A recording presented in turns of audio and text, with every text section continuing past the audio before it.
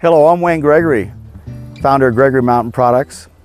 We're based out of Sacramento, California, and we've been building packs now since 1977.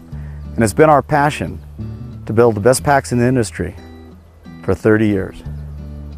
Pack fit for Gregory is very, very important. Over the years, I've found that people buy packs that don't necessarily fit their bodies. They buy packs to put their gear in, and then they go out in the backcountry and have a very uncomfortable experience. And it's been my job over the years to develop a program that we can build a pack to fit your body so it's comfortable. Because if you're not comfortable, you're not having fun in the backcountry. Typically in the industry, you were fitted with a backpack according to your size. And I come to find out that that was not the best way to get a pack to fit your body so that you could wear it. I determined that torso length was the key to fitting a pack. And I was the first to develop a system that allowed you to measure the torso and determine what frame size fits you.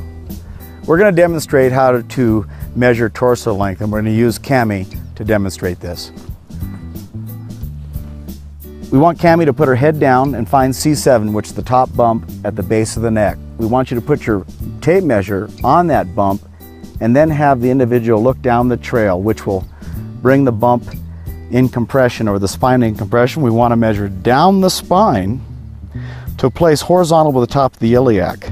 The top of the iliac crest is where your hip bones are on these sides, just like this, and the top is right up on top, and it's a ledge right there. Find the ledge, and we're going to measure right down to the top of the iliac, and you are exactly 16.5 inches. That means you're a small. And we build 4 frame sizes: extra small, small, medium, large. After torso length is measured and we know what size frame we're going to be taking, the next thing to consider is how much volume we need of our harnesses and waist belts. Gregory has 3 male harnesses and female harnesses and 3 waist belt sizes.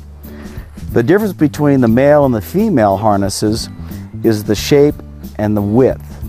And in the women's, it's a little bit narrower and the shape is a little bit more extreme to fit a woman's chest.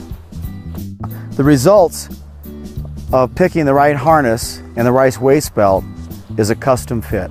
Now we're going to teach Cami how to put a pack on. Here you go, Cami. Typically when you put your pack on, all the harnesses and waist belts are loose, and some people try to put their waist belt on first. We don't want to do that at this time. We want to teach you a different method.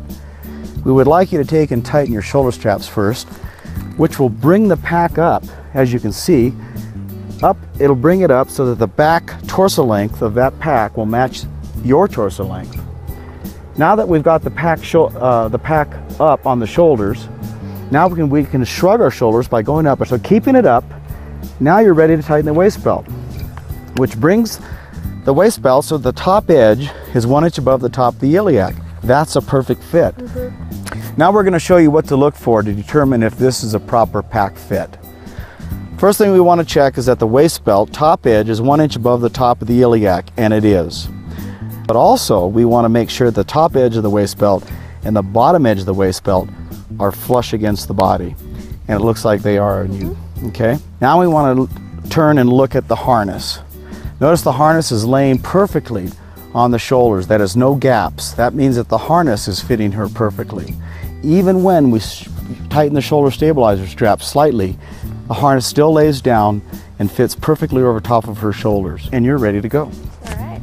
That feel good? Yeah, it does actually. Good. I can't emphasize enough how important it is to have the proper pack fit. To learn more about how to fit a Gregory pack, you can go to our website, Backpacks.com, and we hope you have a great experience in the backcountry.